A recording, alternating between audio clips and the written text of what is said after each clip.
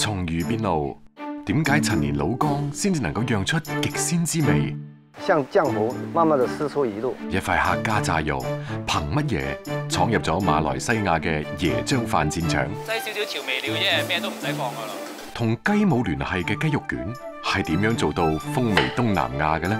包住嚟食，下火輕熱。老廣的味道之流轉。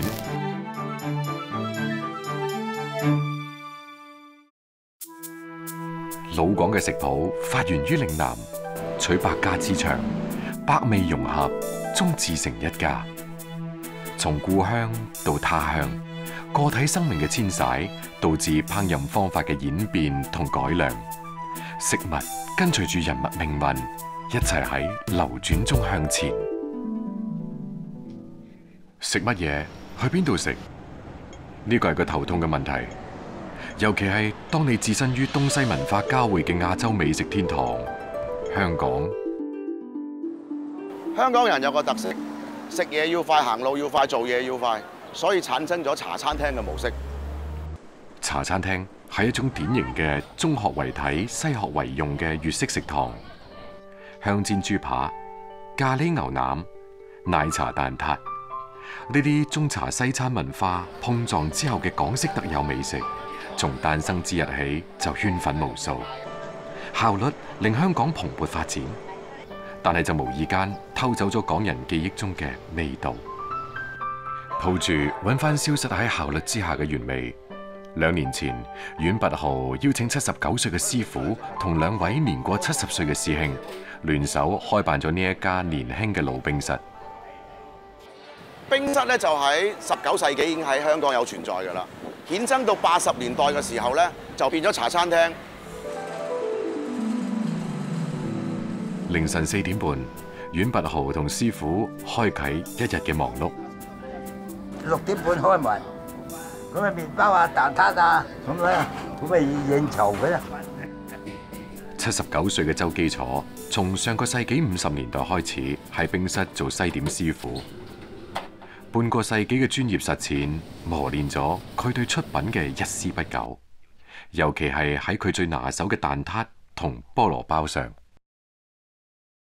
蛋撻、菠蘿包喺香港人嘅早餐同下午茶裏邊，呢2個應該係重複率最高嘅名詞。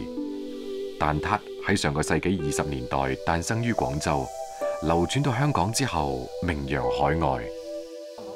逐點改良，類似係蒸蛋一樣，睇點樣滑啲好食啲嘅。整啲粉，我們啲油咁咪相食到佢勻，然後擠落嘅雪櫃。佢如果要我就切翻硬淨啲，然後先放埋啲水皮嚟再煎。蛋撻皮分為牛油皮同酥皮。傳統嘅酥皮係由水皮同油皮重複交錯翻貼而起酥嘅。周基楚嘅巧手能夠將5毫米嘅酥皮摺疊108層，再將酥皮放入圓形餅模，手指公沿毛邊柔和咁擠壓，再加入由砂糖同雞蛋混合而成嘅蛋液。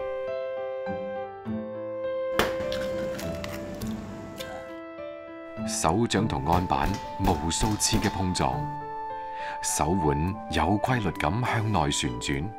喺半個世紀嘅光陰裏邊，周基楚就係咁樣重複住呢一系列嘅動作。菠蘿包嘅靈魂在於表皮嘅酥皮，砂糖、雞蛋、麵粉同豬油混合而成嘅黃金片，被平鋪喺圓滑嘅白面皮上。隨住科技嘅發展，機器嘅精細程度早已經高於人手，但係周基楚堅持全手工製作。佢話咁樣可以將50年不變嘅老味道帶俾啲粉絲。嗱，一間冰室最重要係嗰杯奶茶同埋嘅麵包做得靚，咁就係傳統嘅冰室。茶同奶約定喺每日清晨6點半相遇，麵包蛋撻嘅香味從狹隘嘅空間飄散開。一杯奶茶，一份蛋撻，師徒2個人嘅合作無間，開啟咗街坊一日嘅能量資源。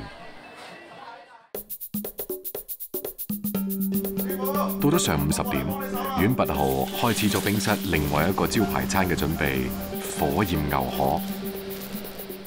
牛河係老廣嘅叫法，就係牛肉、芽菜炒新鮮嘅米粉。牛河分為濕炒同乾炒兩種。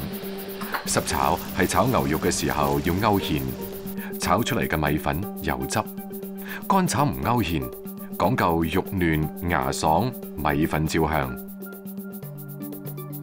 有人話乾炒牛河係檢驗粵菜館水準嘅利器。喺阮拔豪睇嚟，炒牛河除咗要準備嘅配料好多，仲有極為關鍵嘅一步。我一入行，我師傅已經叫我搣河粉。佢話炒河粉咧就要用手搣嘅。如果一嚿嚿咁樣炒，啲牛河點會靚啊？猛火快炒，鑊氣重，粉唔黐鑊，唔折斷，香而不膩。我哋炒河粉一定要用筷子嚟炒嘅，因為用筷子炒咧，啲河粉就唔會斷，同埋好均勻嘅炒得。阮拔豪嘅乾炒牛河之所以叫火焰牛河，係因為呢個當中有佢獨創嘅一個工序，用高度米酒明火燃燒粉嘅表面。河粉係米做噶嘛，燒完佢之後咧就有米香嘅味啦，同埋牛肉咧都有燒過嘅味道。乾炒牛河簡約而不簡單，對一般食客嚟講，佢可能只係一道普通嘅菜肴，但係對於老廣而言，佢就係一塊測試粵菜師傅手藝嘅試金石。從凌晨4點半到晚黑10點，師傅同師兄專注喺麵點房，阮拔豪就忙碌喺店前。唔會做多嘅，因為師傅師兄咧年紀就大㗎啦，每日咧都係限量發售，下晝5點鐘賣完我哋就算數。唉，辛苦冇辦法啦，但係中意做呢行，鬼叫佢自己學成咩？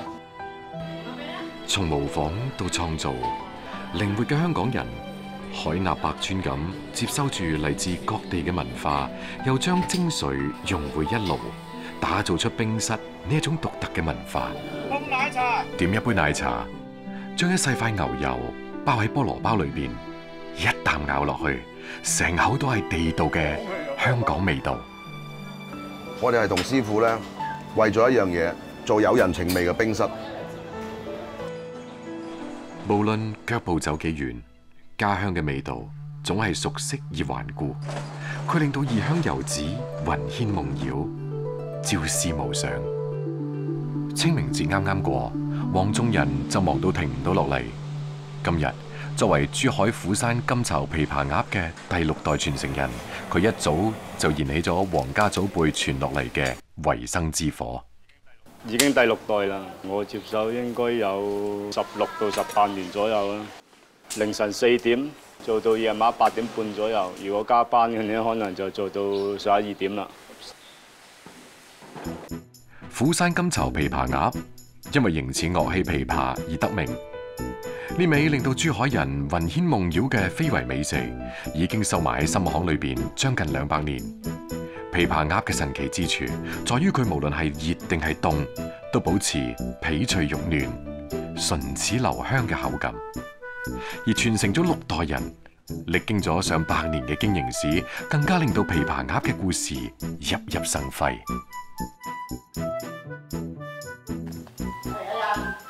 呢個就係我朋友，喺日本嗰邊翻嚟嘅，帶佢嚟交流一下。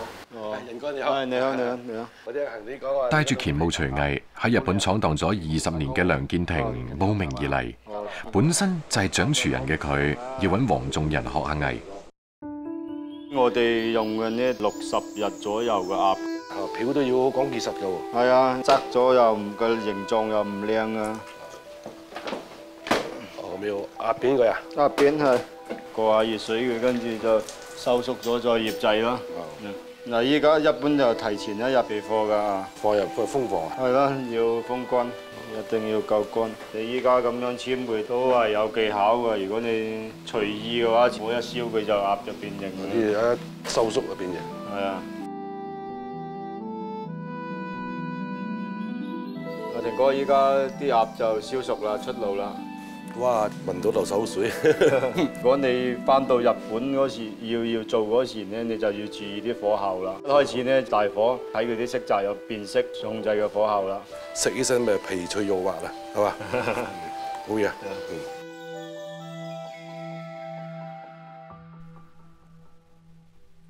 從乾務翻到東京，梁建庭已經迫不及待要打開爐灶。佢喺短時間之內推出每個星期嘅特別菜式，琵琶鴨係目標之一。20年嘅他鄉打拼生涯，培育咗梁建庭時刻保持求新求變嘅習慣。我2年啊，去到成7、8間喺周圍，所以競爭比較大。細嘅地方10幾間中華料理，日南韓做。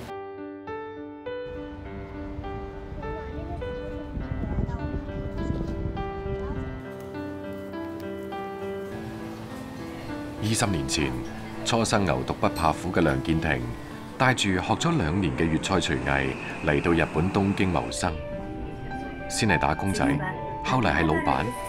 經營失敗之後，又變返打工仔，再次創業成為老闆。3創3敗，而屢敗屢戰之下嘅呢一家黃味坊，已經係梁建庭喺東京嘅第4次創業。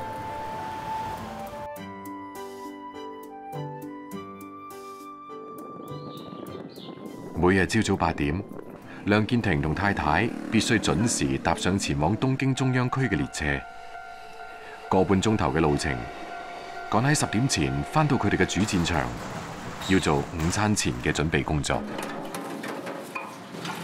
我呢間黃味坊都去緊3年啦，嗰3年咧一直都係一個人炒菜、洗碗、切菜、買貨，全部我一個人搞掂。上邊就我老婆咯，執飯、洗杯啊，我老婆咯。一個人掌控一個廚房，120幾款固定菜式，每個星期8款特別推介，每日為上百人解決午餐同晚餐。好大嘅壓力，因為呢度啲租啊各方面人工都好貴，加上日本經濟唔好咧，啲菜式方面價錢只有比10年前低。食物嘅材料咧就而家越嚟越貴。親力親為，合理控制成本，呢個係兩夫妻靠經驗總結而嚟嘅經營之道。亦只有咁樣，餐館先至可以生存落嚟。先生，こんにちは、一人様。一緒にどうぞよろしいですか？はい、どうもありがとう先生、ありがとうございます。とラーメン、どんなんでしょうか？すいません、忘れた、ごめんなさい。梁建庭嘅太太好有語言天分，黃味坊能夠喺中央區經營落嚟，亦都有賴於太太嘅呢一口流利嘅日語。就是55分或50分到12點半，就很緊張了。反正做每樣東西要很快，就會跑住嚟做的，只能死不能病。如果你搶不到客人，就沒有生意了。就中午就靠一個鐘頭的時間去搶客。有陣時揾個客人，你唔揾啲新嘢吸引下佢又去第2間，都幾頭痛啊！要喺嗰啲貨源，又係有嘅成本。今日嘅生意麻麻地，經歷風浪嘅梁建庭並未因為咁樣而掛心。晚市過後，梁建庭嚟到咗同鄉梁彪嘅廣東料理店。梁彪同梁建庭都係珠海乾務人。20年前，佢哋一齊背井離鄉嚟到日本謀生。而家佢哋每個星期都堅持一齊研發新菜式。阿彪，買咗條白線，喺研究呢個新菜。你話點整啊？2條啊，2色啦，係嘛？好，一條盤龍啦。嗰條就整酥炸啦，耳骨一片就炸啦。每年嘅5、6月係日本人食用鰻魚嘅黃金季節。梁建庭諗住趁住呢個時候研究出吻合日本人口味嘅鰻魚菜式。起咗吉幾啲就切幾日之人，俾啲手醬、鹽味，去醃下佢。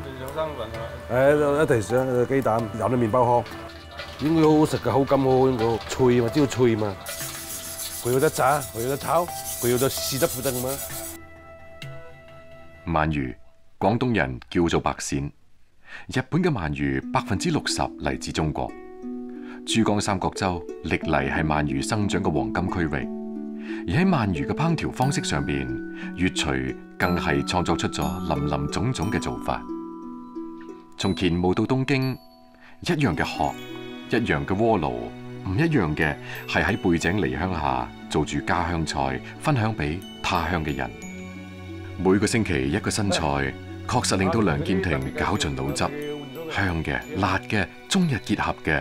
菜式千變萬化，方法層出不窮，而一切都係為咗生活同子女。冇咩意會繼續煮落去㗎啦，煮到都十幾大啦，出嚟揾食啦，咁啊就退休咯。有排搏啊，都有10幾年。為生計背井離鄉，闖蕩世界嘅同時，以梁建庭為代表嘅蔣學仁，亦都令到粵廚嘅手藝同精神流轉於世界各地。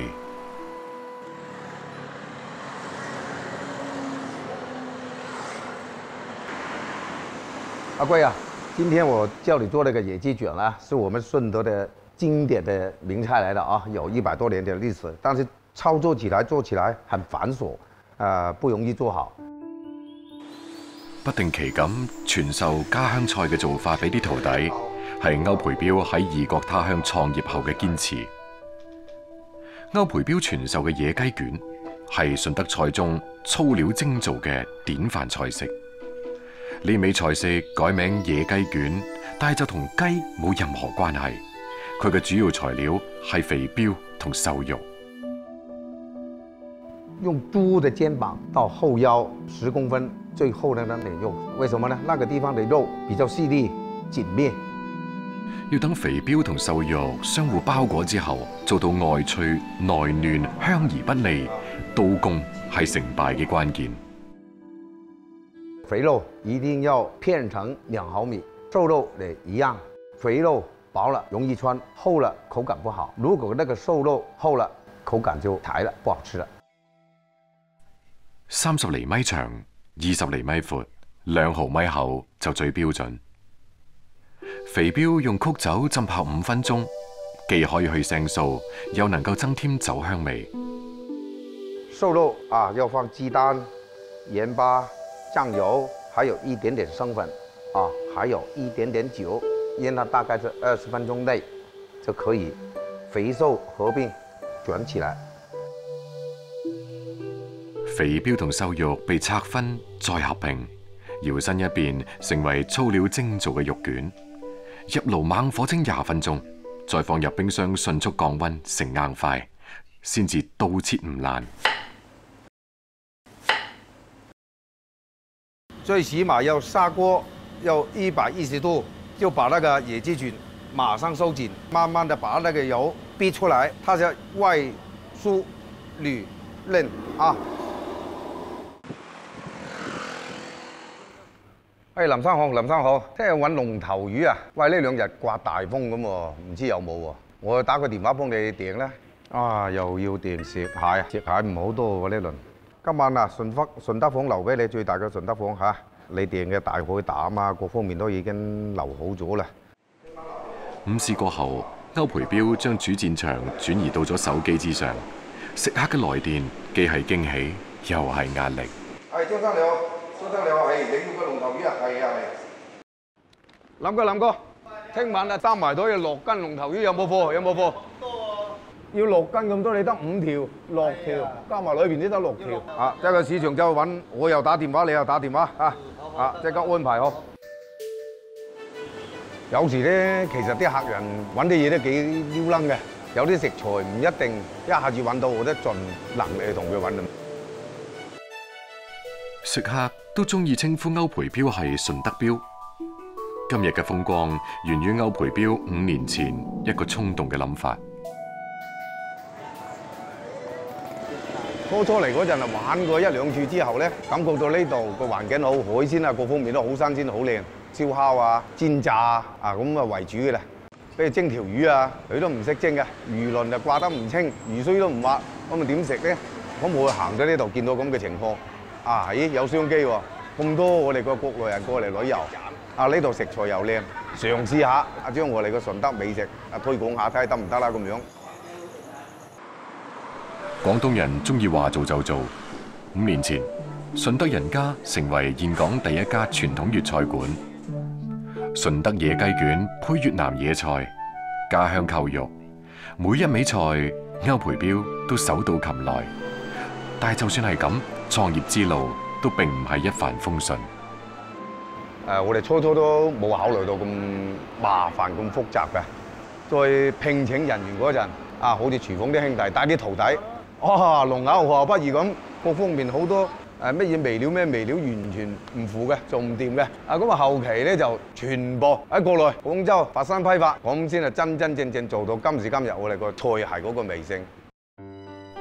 為咗能夠將家鄉風味複製到異國他鄉，歐培標整用咗5年嚟到解結，解食材同配料嘅結，解天然做法同後期加工嘅結，直到客似雲來嘅時候，歐培標先至相信自己不負鳳廚美食傳播者嘅稱號。呢一日喺越南朋友嘅幫助底下，歐培標喺當地市場終於揾到咗極少露面嘅龍頭魚。龍頭魚嘅頭部同埋口緣有好多束鬚狀嘅鬍鬚，正面睇有啲似龍頭，所以俾當地人叫做龍頭魚。龍頭魚嘅學名叫做鰻魚，生活喺近海岸線水礁石裏邊同深海區，佢可以喺冇水環境裏邊生存24小時。這裡有龍頭魚富貴島的，南部的。南部的也是越南的。他說這個市場沒有了，他對啊賣的。對，我跑了幾個市場來全賣給我，看多少錢。夠晒大條呢啲，夠晒大條，全部收貨。意外嘅收穫滿足咗客人需求嘅同時，歐培標都趁呢個機會自己嚟試下。就係毒刺嚟嘅，俾佢吉親隻手咧會中毒，會發脹發黑。咁皮咧就有毒嘅，所以我哋要先去皮。毒素咧主要喺個頭同埋個皮啊、肝臟啊嗰啲咧。歐培標最拿手嘅係早溶清蒸龍頭魚同金沙龍頭魚。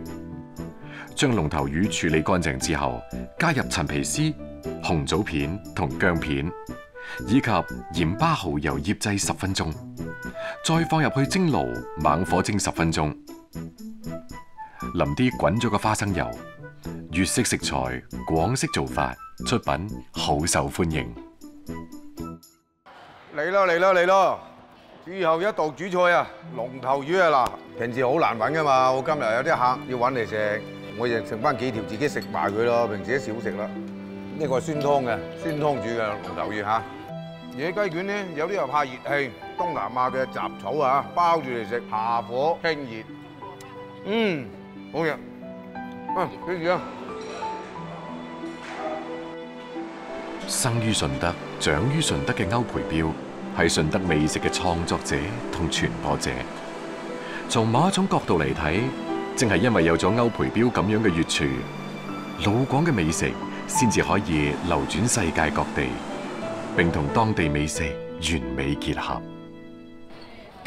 喺老廣嘅1日3餐裏邊，飯永遠係餐台上不可或缺嘅主食。但凡有廣府人相聚嘅餐台，米飯總係會不分先後咁登場。凌晨5點，位於馬來西亞吉隆坡秋傑路嘅巴薩已經被喚醒。2大3細4件豬肉2件魷魚啊。OK， 得。經常會咁嘅。有冇開啊？跟住叫我包便俾你咯，炸肉咯，魷魚咯。食客嘅清晨來電，為咗就係可以食到一啖燒鎮全做嘅客家炸肉椰漿飯。椰漿飯係一款用椰奶同班蘭葉烹製而成嘅米飯菜肴，俾馬來人稱為國肴。喺新加坡、印度等地亦都頗受歡迎。傳統嘅椰漿飯係米飯配3巴辣醬、黃瓜片、炸鳳尾魚、烤花生同半邊雞蛋，然後用香蕉葉包裹成為尖錐形。我哋嗰陣時賣華人唔係講好有錢嘛，但係睇到佢哋馬來人好好生意啊，馬來人又好好咯，就教我阿婆做咯，所以我阿婆就加入佢嘅最拿手嘅客家炸肉咯。上個世紀50、60年代，蕭振全嘅外婆當年就係靠住一手惠州客家炸肉，闖入咗吉隆坡秋傑路嘅巴剎，加入咗椰漿飯嘅戰場。呢一個手藝延續到蕭振全已經係第3代。一口令到食客等足12個鐘頭嘅椰漿飯，蕭振全要喺24小時之前做準備。半肥瘦咯，20幾公斤左右啦。因為你唔可以切到太噴炸到佢好硬，太薄變咗紙皮。五花肉上面加入五香粉、麵豉、南乳、雞蛋、糖同鹽，攪拌均勻。撈勻佢之後，擠麵粉收水咯，跟住攞去炸，10分鐘到15分鐘左右啊，一定要透啊！如果唔透嘅話，炆到唔靚嘅。用高油溫迅速鎖住肉汁。炸到通透，起鑊，擎乾油脂。第2日清晨再翻鑊炆煮，呢個就係椰漿飯嘅靈魂所在。擠少少調味料啫，咩都唔使放噶啦。佢精華全部喺入面咗嘛，佢又鎖住嗰啲味道咗嘛。一炆嘅時候化晒出嚟咯。將炸肉放入煲裏邊炆煮之後，佢就開始咗配椰漿。確保每粒米都能夠俾椰漿狠狠咁包圍，先至能夠落鑊吹蒸。比起更多用電飯煲直接煮熟嘅方法，蕭振全堅持咗外婆傳落嚟嘅大桶蒸法。唔可以俾咁乾啊，佢熟為止咯。嗱，如果佢唔夠水嘅話，佢唔會熟噶嘛。一定可以睇住咯，火候啊，同埋蒸嘅時候啊，啲下底嗰啲水夠唔夠啊？如果你唔夠水嘅話，佢又蒸唔到佢嘛。因為個桶下底係有窿噶嘛，啲椰漿水會滴落去噶嘛，咁個飯咪乾咯，所以我一定要加水加椰漿咯。翻來覆去，連續用人手操作1個鐘頭。30年前，蕭振全睇住外婆就係咁堅持落嚟嘅，今日佢都冇理由偷懶。最後點放翻嚟熱咯，跟住等到佢熟咯。當第一縷陽光冉冉升起嘅時候，夜色裏邊孤獨嘅戰場亦即將結束。椰香味同炸肉香味爭先恐後咁從狹小嘅鋪面一路向外走。2塊炸肉、半隻雞蛋、幾塊黃瓜，加埋油炸江魚仔，融合咗3代人嘅堅守。呢個可能係全馬來西亞最唔起眼嘅椰漿飯小店，冇名冇牌，但係就聲名在外。手藝嘅嘢都有佢嘅價值喺嗰度嘅，無論你點樣先進都好，都唔可以代替咯。我覺得將情感注入食物，除咗能夠令食物更加美味之外，仲能夠令人留低味覺記憶。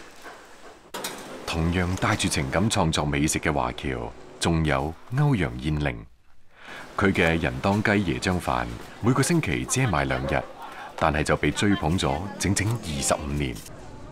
因為好辛苦啊，時間長啊，如果係日日煮會手痛啊。一開始接手冇咁多生意啦嘛，咁樣我媽咧就教我煮潤當雞咯，再加多2、3樣菜咯，咁樣漸漸就吸引到好多客啊。人當慢燉嘅意思，馬來西亞涼野菜嘅一種，佢將傳統中國菜嘅烹飪技法同南洋嘅特色香料結合烹調而成，係椰漿飯嘅最佳拍檔之一。製作人當嘅材料有好多，香茅、椰渣、檸檬草、洋葱、大蒜等等，材料易買，技術難求。炒椰渣炒成個鐘，炒到佢黃咗，我哋就可以攞上嚟噶啦。椰渣係人當嘅靈魂，經過慢火翻炒至變黃之後，再攪拌成為椰渣油。炒製人當嘅每一個步驟都離唔開一個香字。猛火將香料翻炒出味之後，加埋提前備好嘅咖喱汁，等到咖喱汁同香料融合之後，再加入椰渣油，慢火熬製10分鐘。潤燈炒開嚟，你可以買潤燈山豬肉啊、牛肉、羊肉，全部都可以嘅。出品一味人當雞，淨係香料烹煮就要4、5個鐘頭，放雞髀都只係最後一步。當湯汁幾乎俾雞髀全部收乾嘅時候，人當雞先算係整成。我哋係馬六甲廣府人啊嘛，細到大都係食咖喱，都係可以屬於係廣府式咯。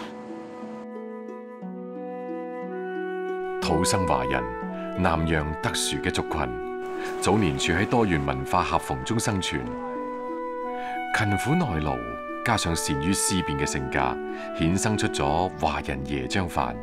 呢個係一種喺南洋傳統做法上融入咗老廣家鄉特色嘅美食。喺菜肴嘅國度裏邊，點樣令到菜式嘅本味更加鮮美？對向來善於精食嘅潮汕人嚟講，係永恆嘅研究課題。從早到晚，食喺汕頭似乎從來都唔受時間嘅限制。大街細巷，地道嘅唔單止係美食，仲有隱藏喺美食背後嘅食文化。不管是大酒樓還是小食館，在潮汕所有的飲食店裡面，沙茶醬、豆瓣醬、辣椒醬，還有魚露，是潮汕的4大金剛。牛肉配沙茶，蝦棗配桔柚，普寧豆乾配韭菜鹽水，蠔烙配魚露，呢啲都係潮汕菜系裏邊嘅黃金拍檔。魚露又稱魚醬油，係潮汕人家必備嘅廚房神醬。魚露同潮汕鹹菜、菜脯並稱潮汕三寶。佢嘅神奇之處就在於佢可以為任何食材帶嚟海嘅味道。但係鮮為人知嘅係，要品嚐一口極鮮嘅魚露，要等3年嘅。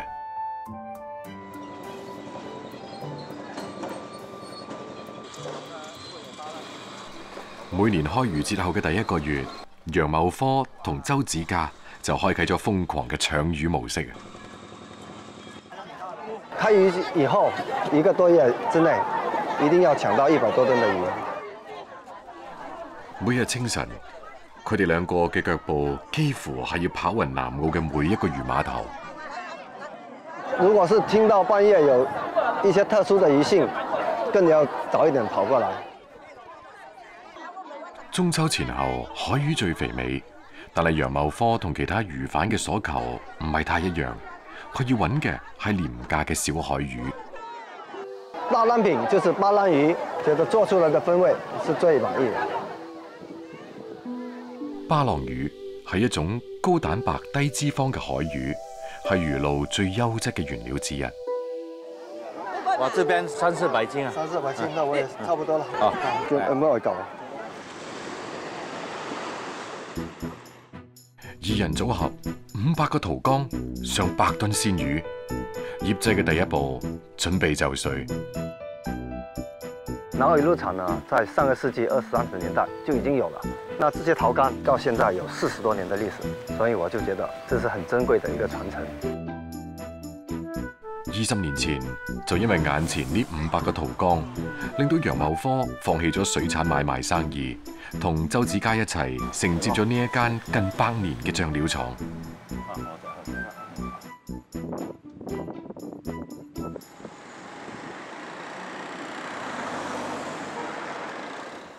魚從碼頭運咗返嚟，重頭戲先至啱啱開始。楊茂科同周子嘉要以最快嘅速度處理鮮魚，呢個係魚露保鮮嘅基本動作。加入飽和鹽，充分攪拌，讓魚和鹽有個充分的接觸，讓魚在良好的狀態進行發酵，這樣才能保持魚的新鮮度。從魚到露嘅轉化，需要經過鹽醃、發酵、成熟、過濾4個步驟。當所有鮮魚同飽和鹽充分接觸之後，需要一層一層咁鋪入屠缸。陳年屠缸嘅優勢喺呢個時候暴露無遺，咁就係缸壁上會自然而然咁形成催化曲。我們研究過泡製魚露最重要的是要用陳年的缸，泡製過魚露的缸在缸壁會形成魚露區，能夠使魚露更好的發酵。裝滿屠缸之後，再用石頭嚟到進行施壓，之後嘅一切交俾時間嚟沉澱。经过半年到8个月的时间，慢慢的变成糊状。鱼是慢慢的分解，像那个浆糊，慢慢的释出魚露。桃江看似平靜，內裏嘅魚同鹽正喺度上演住化學戰，直到魚都轉化成漿狀嘅時候，魚漿就會被轉移到另一個桃江裏邊開始暴曬。暴曬時間係1年。喺曬嘅過程裏邊，仲需要每日對佢進行攪拌，令到魚蛋白完全分解為氨基酸，並隨住香氣嘅並發趨向成熟。魚露的最後一道工序是過濾，要經過3道過濾以後，才能濾出我們潮汕人熟悉的味道。喺潮汕，大家更加中意稱魚露為腥湯，以為帶有新鮮魚腥味嘅湯汁。腥湯同其他調料嘅複合度好高，無論係醬油、胡椒、糖、醋定係芥辣、五香粉，同魚露調和起身都唔覺得衝突。我們做菜有這樣一個口訣：搞辣入會湯抽湯，魚露和蔬菜能夠和諧地融合在一起。魚露芥蘭就是潮汕的家常名菜。潮汕人擁有濃厚嘅飲食文化，加埋得天獨厚嘅海產資源，造就咗潮汕人對鮮味嘅挑剔。喺烹煮海鮮河鮮嘅時候，魚露係必備嘅調味料。半池魚露落湯，即刻一鍋生動，鮮味4日。時至今日，經過100年流傳嘅魚露，已經唔再只歸潮汕人獨享。從早期華僑喺越南開設第一家魚露廠開始，潮汕人嘅魚露已經走出國門，傳遍東南亞，闖入咗歐洲廚房。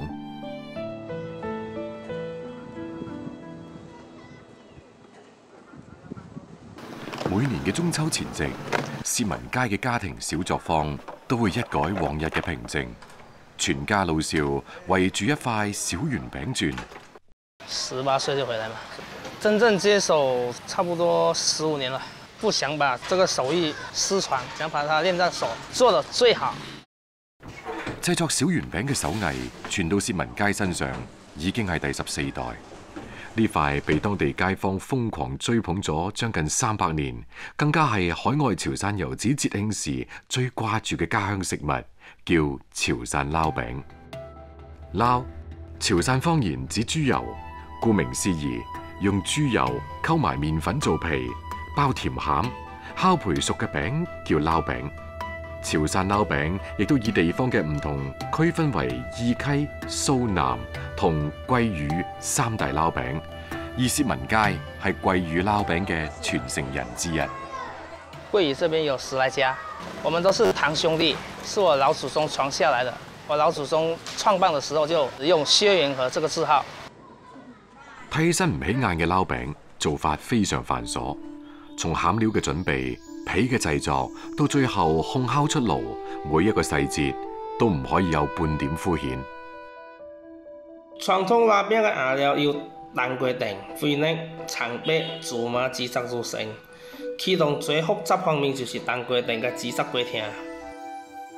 冬瓜丁亦叫做糖冬瓜，雖然糖冬瓜早已經周圍都買到。但係薛文佳話，佢用祖輩傳落嚟嘅方法製作出嚟嘅手工糖冬瓜係唔同嘅。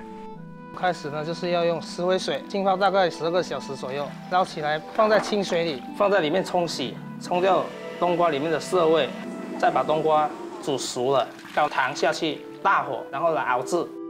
經過熬製嘅冬瓜丁要等風乾，然之後經過攪碎，先至可以進入撈餅製作嘅核心步驟。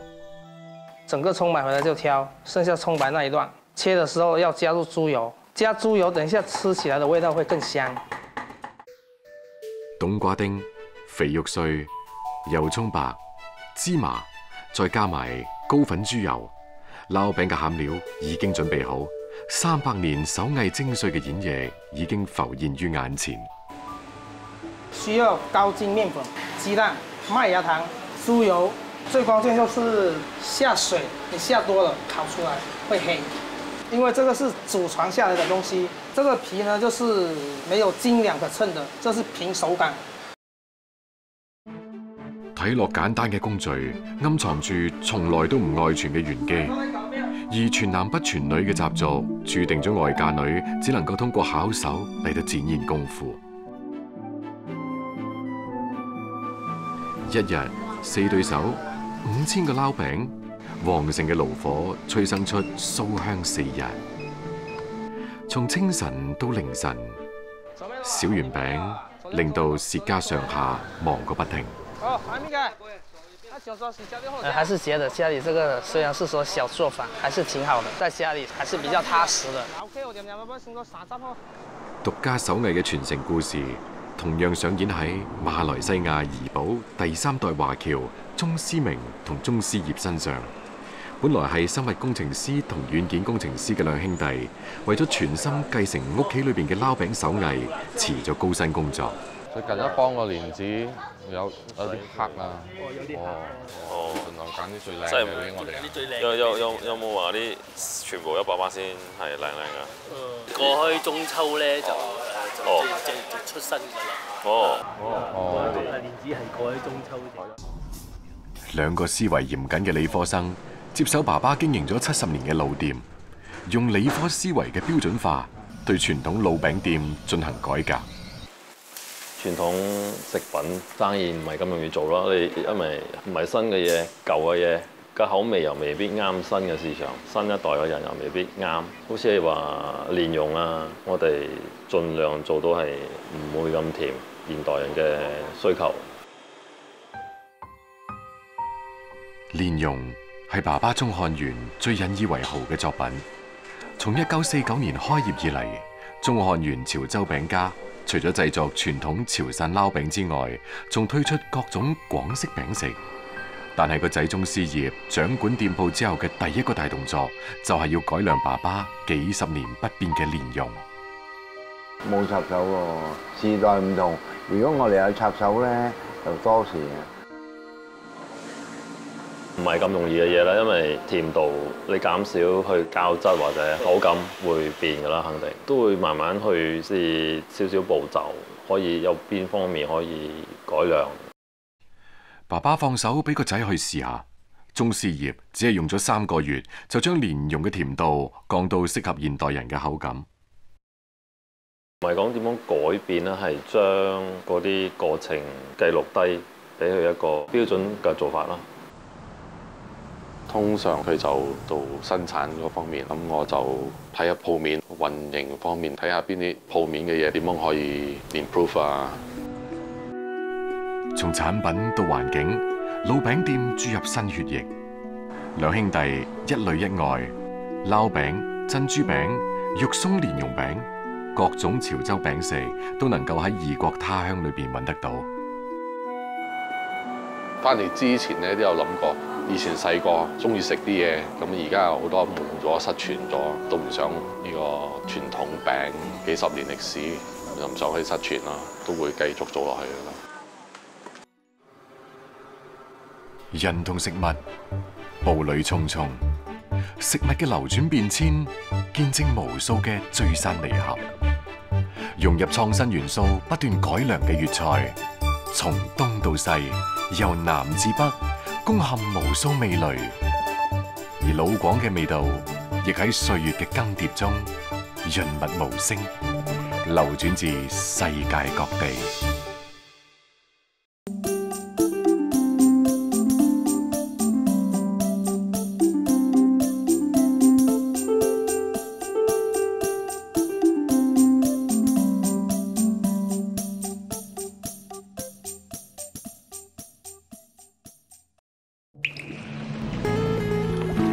广东卫视美好生活倡导者。